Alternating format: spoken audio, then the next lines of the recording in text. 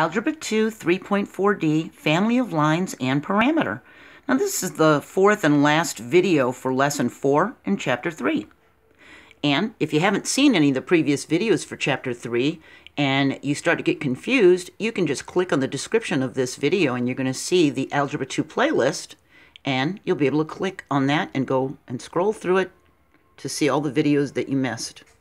So in the linear equation y minus 2 equals k times x minus 3, the set of all the lines that are made from replacing k with different values is called a family of lines. And k is the parameter of the family. So think, a family is related, isn't it? And a parameter is a numerical value that defines a system, or it sets the conditions of its operation. It's like a rule or a limit. So here's our linear equation, and we can replace k with different numbers and then graph the resulting equations. So we can set k to equal to 2, 3, 4, or 5, and that's what we're going to do. But remember, we need two ordered pairs to graph each equation. All right, so we have to do a little math here. So here it's set to equal 2. All right, so I replaced the k with a 2. I'm going to set x to equal 1. I made my function table here so I can find my x and y values. And setting x to equal 1, that'll help us find y. Now, we've got 2 times 1, which is 2, and 2 times a negative 3 is a negative 6. And in order to, which is a negative 4, and in order to isolate this y, because we're trying to find the value for y, we're going to add a 2 to each side to eliminate this negative of 2 right here. Okay, and create a zero pair. So now we've got y is equal to negative 2, because negative 4 plus 2 is a negative 2. So now we've got x is 1 and y is negative 2. Now we need to do it again, because we need a second ordered pair in order to graph a line. So it's still set to equal 2 for k. All right, we're still in the k is 2. But now we're going to set x to equal to 4. So now we've got 2 times 4, which is 8, and 2 times a negative 3, which is a negative 6. 8 take away 6 is a 2. We need to isolate this y. So we're going to add 2 to each side again, just like we did up here. And 2 plus 2 is 4. We get y is 4. So now we've got our ordered pairs. We've got a x1 and y is a negative 2, and x is a 4, and y is a positive 4. And we can graph this with our 1 and negative 2 and our 4 and our 4, and we get this line.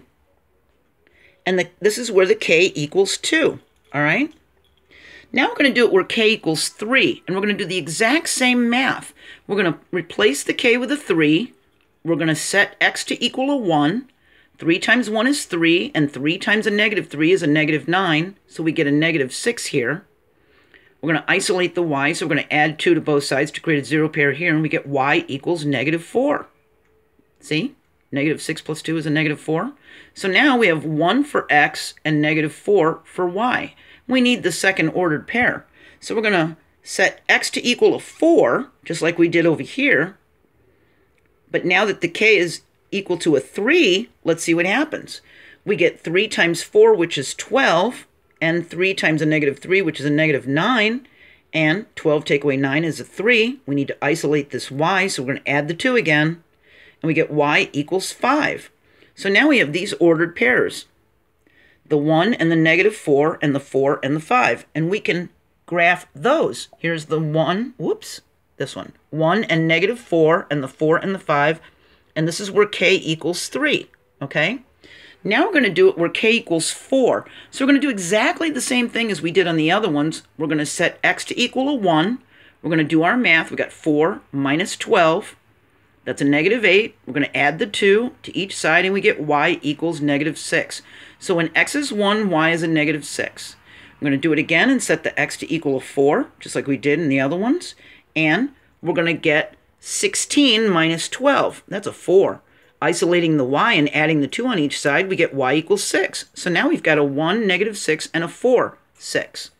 So we can graph that. Here's our 1, negative 6, and our 4, and our 6. And we've graphed that. I'm going to take a look at all of these at the end, so bear with me.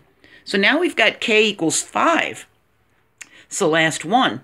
And we set x to equal 1. 5 times 1 is 5. 5 times a negative 3 is a negative 15. 5 minus 15 is a negative 10. We need to isolate y, so we add the 2 to each side, and we get y equals -8. So now we have a 1 and a -8 for an ordered pair. So now let's set that x to equal 4 like we've done all along. Now we get 5 times 4, which is 20, minus 15, that's a 5. Isolating the y, we add the 2 to each side again. We get y equals 7. So now we have these ordered pairs, 1 and -8 and 4 and 7, and we can graph that. Here's the 1, -8, here's the 4, 7, and we've graphed that. Now, I'm going to take a step back. I want you to take a look at these lines. Can you see what's happened? Here's k is 2, k is 3, k is 4, and k is 5. Do you see what's happening to the line? As k grows, the line is getting steeper, isn't it? It's going from laying like this, and it's slowly moving upward, isn't it? So the graphed family of lines with parameter k as 2, 3, 4, and 5, it's getting steeper. The slope is changing. But if you remember from last year, and I know I'm getting a little ahead of myself, but this is kind of a challenge video for you guys. Do you remember from last year the slope formula and how to find the slope of a line from an equation? And it's the rise over the run. Well, if you look at this and you count the rise over the run, this one's got 1, 2, 3, 4, 5, 6 for a rise, and 1, 2, 3 for a run. And a 6 over a 3 simplifies to 2, doesn't it? That means our slope is a 2. Do you remember that from last year? Well, isn't it ironic that the slope is 2 and k is set at 2? And in this one, when we count the rise over the run, the slope comes out to equal 3. And this is when k is equal to 3. And in this one, when you count the rise over the run, we get that the slope is equal to 4. And look, that's where k equals 4. So you know what's going to happen on this one, don't you? We counted the rise over the run, and we got a 5. We got a 15 rise and a 3 run, and that 15 over 3 equals 5, and that's when k was set to equal 5. So do you see what happened? The k is the same thing as the slope, isn't it? Isn't that ironic? So the family of lines and parameters are used in analytic and differential geometry. And our next video is 3.5a. We're going to talk about how to find the slope of a line.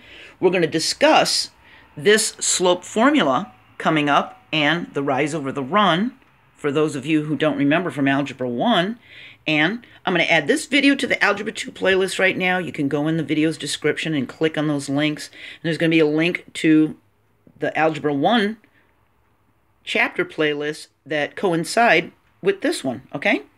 All right, so I hope that was a new concept for you and opened your brain up a little bit, okay? All right, I'll see you next video. Bye.